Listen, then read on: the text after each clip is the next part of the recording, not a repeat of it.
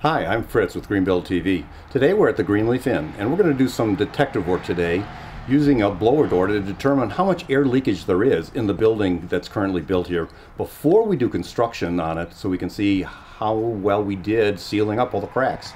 We actually install a blower door here to replace this door, and what it does is it blows and sucks all the air out of the house, so it depressurizes the home.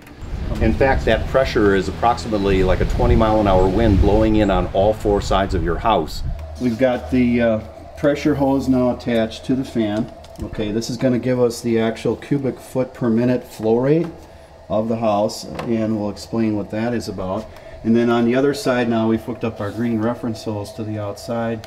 This channel is telling us the house pressure versus the outside, and that's real important because we're trying to hit this -50 number on here for our test standard. And again, this is a national test standard with a blower door. This side again will measure the flow rate, and this is the amount of air leakage in the house.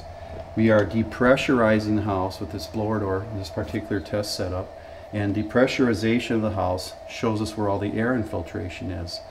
This reading on the right side is going to be the actual flow rate. So we're at -50 and we're at 2,991 cubic feet per minute. Well, what does that mean? Well, on the house this size, it's moderately, air leakage is a moderate problem.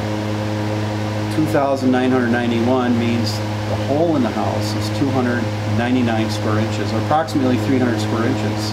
So that is a hole that is 15 inches by 20 inches, open all the time. So the idea is we want to airtight this house up better, make it air sealed better, and reduce this number. And that will lower their heating and cooling bills.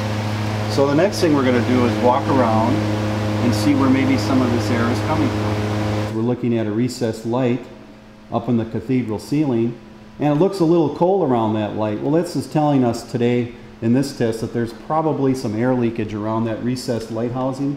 We need to see these are caulked or using expanding foam, and this will take care of air leakage around the assembly. It's important to have the shell of the house, the exterior walls, the areas around the door frame, the windows, any open holes in the exterior shell to be sealed up properly. So now that we're done with the blower door test and the thermal scan of the entire building, we're going to be able to take a look on after we do the renovation in order to do the same test and see how well we improved the entire building envelope.